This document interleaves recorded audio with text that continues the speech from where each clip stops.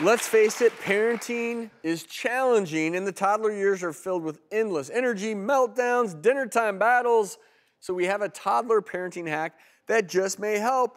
It's gossip. Yes, gossip, we typically associate it with bad things, but in this case, it's not.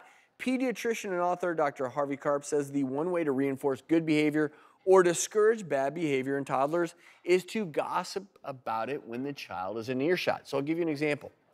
Let's just say your child's name is Ryan, and Ryan eats all their dinner. I'm so glad that Ryan ate all of his dinner tonight. It just makes me so happy, honey. Oh my gosh, I agree. He's an amazing kid when he does that. So amazing.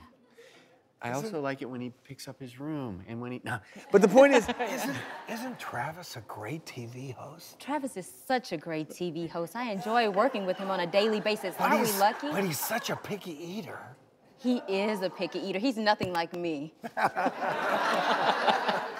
So Dr. Karp estimates that when you gossip about your child's behavior, kids are 5 times more likely to absorb that message than if you say it directly to them. And obviously there are certain situations where you need to confront. But sometimes with little topics like that, confronting a kid saying, Ryan, why didn't you eat your broccoli? As opposed to, I just really, really like it when Ryan eats his broccoli. It makes me so happy and proud of him. I like this. So Ryan eats his veggies. He feels good about himself in this scenario.